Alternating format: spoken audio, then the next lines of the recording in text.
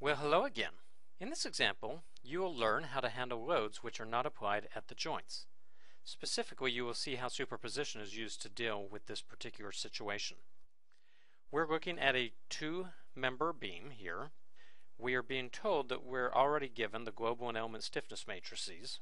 What we're being asked to do is use the matrix approach to solve for the joint displacements, reactions, and member end forces for the particular load that is being applied. First thing I'm going to do is label my unrestrained degrees of freedom, 1 and 2, and then label the restrained degrees of freedom, 3, 4, 5, and 6. The element stiffness matrices, as they are given to me, use these as the origins for each of the members. And then the last thing we want to do is highlight that these matrices are developed in units of kips and inches, and so I'm just going to tell you that that distributed load, given 2.6 kips per foot, is equivalent to 0.2167 kips per inch. And each of these members is 144 inches. Here is the global and element stiffness matrix for member number 1, and it has degrees of freedom 3, 4, 1, and 2. Then we also have this local and global stiffness matrix for member number 2, and is associated with degrees of freedom 1, 2, 5, and 6. These combine together to give the overall structure matrix, and we can then partition that structural matrix according to the unrestrained and the restrained degrees of freedom. Thus, this submatrix can be labeled as KUU.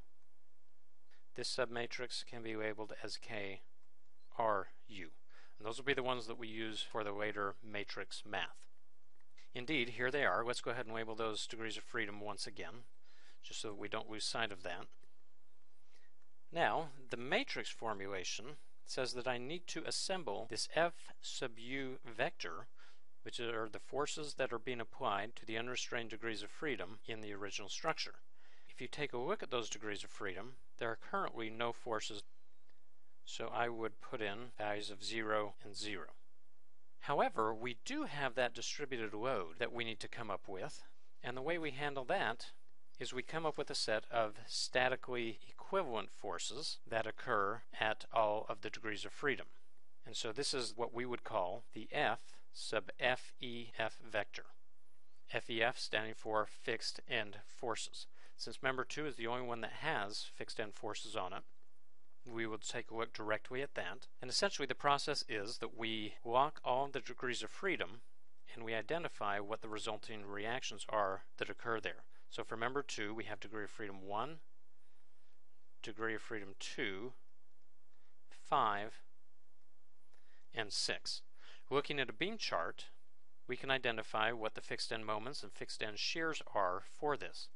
Let's remember that our distributed load here is 0.2167 kips per inch. So we can go ahead and calculate those quantities. So WL squared over 12, that is 374.4 kip inches. And then WL over 2, and that will equal 15.6 kips. So we can generate the fixed end force vector for member 2, remembering that the degrees of freedom are 1, 2, 5, and 6, and I then just need to put those known quantities in their appropriate place. So here's 15.6 kips, 374.4 kip inches, 15.6 kips, negative 374.4 kip inches. So that's what I have coming from member 2. What I need to do is drop that back into a global vector that would account for all 6 degrees of freedom. And so that's what I'll do next. 15.6 kips associated with degree of freedom 1, 374.4 kip inches associated with degree of freedom 2. If you look back at the original structure, degree of freedom 3 and degree of freedom 4 would have no fixed end forces that develop due to that distributed load. So I can drop in values of 0.0, and units on those will be kips and kip inches respectively. And then for degree of freedom 5 and degree of freedom 6, I get the following quantities: 15.6 and negative 374.4 kip inches. Then the last thing I need to do with this vector before I use it is I do need to partition it into the unrestrained degrees of freedom and the restrained degrees of freedom. And I will just label this as FU-FEF. So that's the fixed end forces that are associated with the unrestrained degrees of freedom. I can then carry out the matrix operations by taking the inverse of the KUU matrix and multiplying it by this force vector, which is found by taking the F sub u vector and subtracting off the F sub u FEF vector.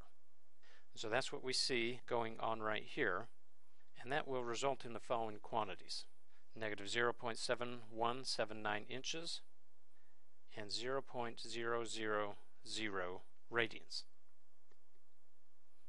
The next step would be to calculate the reactions by taking the usual calculation of KRU times delta U, but then we need to make a correction to those reactions based upon the fixed end forces that we had there. And so, as a reminder, we do have these fixed end forces that we computed before for degree of freedom 3, 4, 5, and 6, having those respective values of 0, 0, 15.6, and negative 374.4. We perform those matrix operations and get the following reactions for degrees of freedom 3, 4, 5, and 6. That will give me 5.2 kips, 374.4 kip inches, 26.0 kips, and negative 1123.2 kip inches.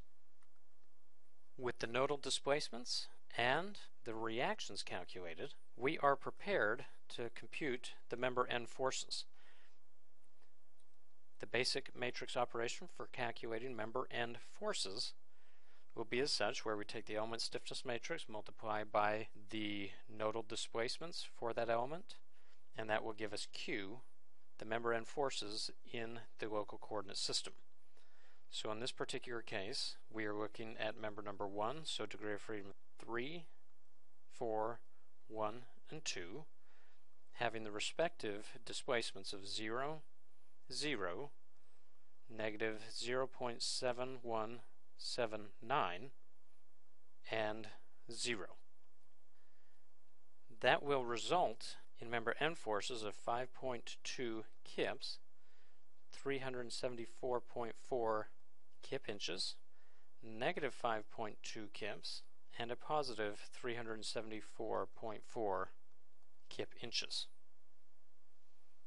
I can do the same thing for member number 2, going ahead and labeling those degrees of freedom 1, 2, 5, and 6, and getting those displacements sketched in, negative 0.7179 inches, and then you have 0 radians at degree of freedom 2, 0 inches, and 0 radians at degrees of freedom 5 and 6 respectively. But the one difference between member 2 and member 1 is that member 2 requires us to superimpose back what the fixed end forces were that were created due to that distributed load. And as you will recall, we had values of 15.6 kips, 374.4 kip inches, 15.6 kips, and negative 374.4 kip inches. And those matrix operations will produce the following values: 5.2 kips, negative 374.4 kip inches, 26.0 kips, and negative 1123.2 kip inches. Of course, the member end forces could then be converted into beam sign convention. We won't do that in this example, but that is the process that we follow. That concludes this example. As always, it's a beautiful day for studying structures.